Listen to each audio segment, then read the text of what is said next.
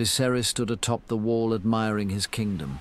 After he had conjured the storm that had intercepted the maiden's last voyage back to Westeros, he had ended his own voyage near Hardhome. Jaqen H'ghar had failed to return to his flagship, and he assumed him dead. For nearly 2 weeks, Pyat Pri, Viserys, and a few retainers made their trek deeper into the kingdoms. Viserys and his men utilized the Nightfort tunnel that Brandon Stark had to reveal to him some months prior. From there they traveled by foot along the top of the wall to Castle Black. Olyvan was an impersonator of the Night's Watch and a paid asset of Pyat Pri. Olyvan had brought the king topside to meet his fate. That is, until the maiden had interrupted their ritual. Viserys had arrived at the funeral pyre a mere 100 yards from the Castle Black lift. His confusion was evident as Pyat rushed to him to explain. The smith was to have his blood spilled for use in the Horn of Winter, but his body was not to be burned until the dragon egg was retrieved. Without words, the warlock then pulled the egg from the maiden's purse. Viserys' heart beat even harder within his chest. Pyat was to pay for this mistake with his life. Now Viserys felt a reprieve was in order. Olyvan had placed Gendry upon a shallow pyre, his blood trail leading back to Arya's body. Viserys bent down to observe the work of his men. I look forward to facing those who would avenge you, maiden. There was a sense of dismay, perhaps even regret, as Viserys would have enjoyed facing her himself. Still, Pyat was operating as instructed, clearing the way for Viserys to claim his weapons. Viserys bent down for a taste of her blood. He withdrew, feeling disappointed. He reverently lowered her eyelids as a means of respect between foes. Perhaps there could even be an eventual respect between their houses. He returned to the issue at hand back at the funeral pyre. Olyvan held the burning torch and was approached by Viserys. He seemed to hold his breath before his grace addressed him directly. You deserve my congratulations, and my gratitude, my friend.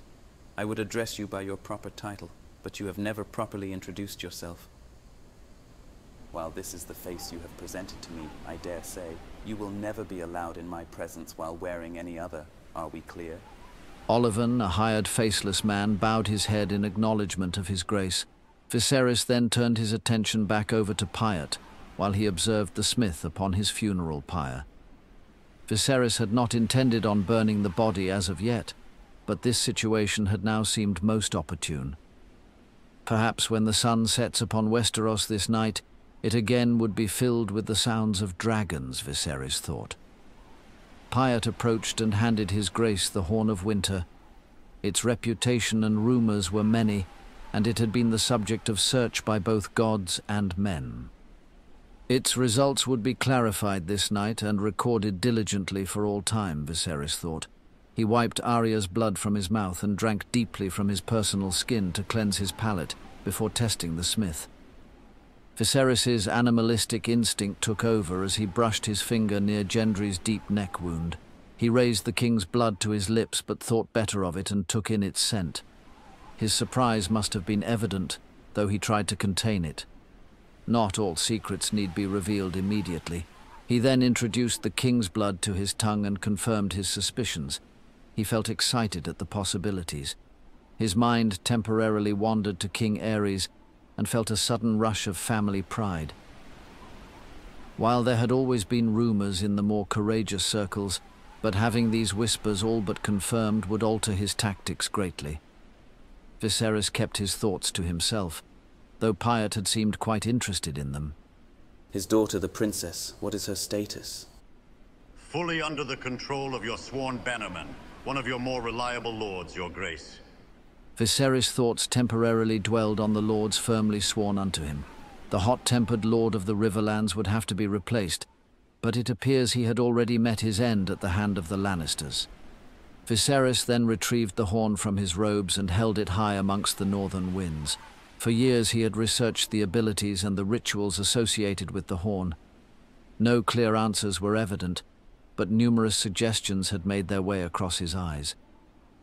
His commands would pass through the horn, perhaps directly to the old gods themselves. They would pass through the blood of its king before reaching the ears of whatever would be listening in the north, or perhaps beyond. Viserys grasped Gendry's face and tilted his head towards him. His blood poured from the wound and was collected by the horn. The moment was finally upon him. Nearly 2 decades of plots and research had led him to this moment. Briefly, all the ill will House Targaryen had suffered over the centuries had passed through his mind.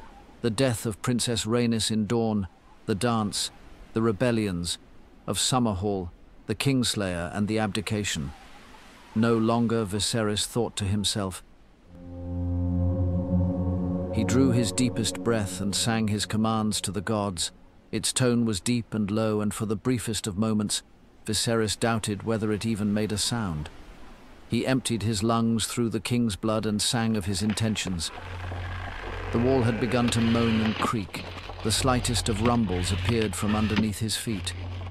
He lowered the horn from his lips and heard a screech from the distant west. He peered into the grey waste as he heard the screech, again, and then again. The longer he peered, the louder they became. The wind came in repetitive gusts as Viserys could hardly contain his excitement. Finally, a massive wingspan came into view, flying high along the wall.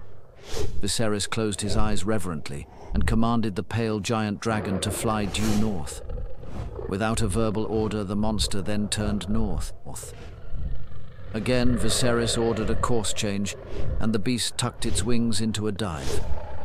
Just before reaching the horizon, he turned south and hovered as Viserys basked in its glory. Pyat's thin smile showed his approval before he broke the silence thick with satisfaction. Congratulations, Your Grace. How shall you utilize your latest weapon? Viserys was irritated at the question. This was a moment to be revered, not inquired at. Still, the warlock had nearly raised Viserys from a babe, up until the time Viserys had surpassed the warlock's abilities. Viserys fashioned the horn to his side. He would never be separated from it again. No matter his state of dress, whether he bathed, loved a woman, or took the head of his enemy. He stared down the man who had acted as a surrogate father before simply responding. East. My ice dragon will head east and secure our army's landing. At these words, the pale monster roared and let out a bolt of intertwined blue and golden flames. It was possibly the most beautiful sight Viserys had ever taken in. Kinvara had finally appeared and offered her silent congratulations. She would be needed for the next ritual, thought Viserys. The ice dragon darted east into the rising sun and out of sight. Kinvara took her place at the head of the pyre, collecting the torch from Ollivan. Viserys placed his recovered dragon egg under the arm of the former king of Westeros. The irony of a Targaryen finally avenging the trident, as well as the Baratheon usurping of his birthright. Of course, his cousin, the abdicator, would still technically be in line, considering Viserys was born of a second son of the Mad King. His time will come, once the realm saw him as the craven he was. A quiet, private death would never do. Viserys would be sure Aegon's death would be public, for all to judge, and then to welcome their new king. An inert dragon egg would now be woken. How appropriate it would be that the Targaryen words of fire and blood be the necessary elements to wake the dragon. Viserys nodded, and Kinvara lowered the torch, and the dry tinder of the pyre immediately took to the flame. The pyre was engulfed quickly, despite the stiff breeze that battered the top of the wall. Kinvara cleared her throat and began ululating with the tones Viserys had instructed her to. Viserys ceremoniously discarded his robes onto the snow and took his first step onto the pyre. His offspring, Princess Rhaegon, in her infancy, somehow discovered the ability of the unburnt. Viserys now would do the same. The gods be damned. His boots and trousers radiated the heat to his legs, and Viserys could smell the burning of body hair. Still, Viserys refused to acknowledge the pain. He was confused as to why he was experiencing it. He swallowed the pain and dared to take a second step into the flames and claim his prize. His knees nearly buckled under the pain as his second step slipped on the melting ice. Viserys pivoted to flee from the flames as they had seemingly won the day. Viserys fell to his face into the shallow flames and rolled his way out to safety. He breathed heavily as most of his clothing had burned away, as well as his pride and dignity.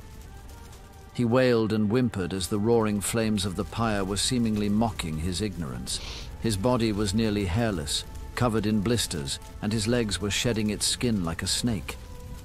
Pyat Pri and Kinvara pulled him to a safe distance, and the warlock offered him a small vial of milky liquid.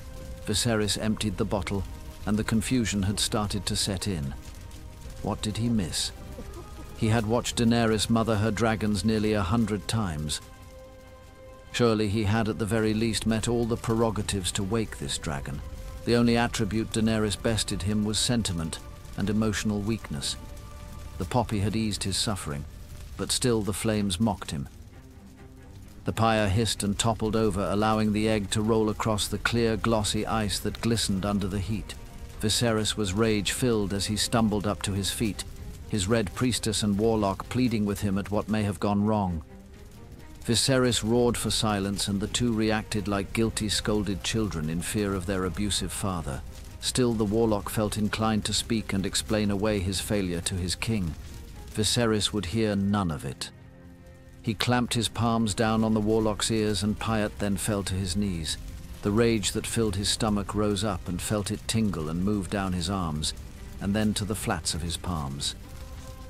Without warning, the warlock's head burst into flames, and Viserys' ears filled with the screams of the dying slender man.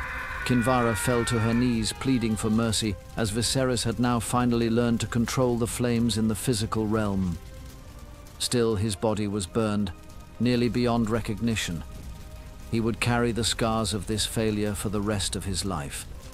Pyat Pri would as well, though his life would be significantly shorter. The charred remains of the warlock then turned to ash and blew into the northern wind. Viserys collapsed from either the toll this task took or the poppy he had ingested. Kinvara rose to her feet and inspected his wounds. He heard Ollivan murmur, though his voice was unrecognizable. His last conscious thought was sent to the ice dragon he controlled to ensure that the invasion of Eastwatch was indeed successful.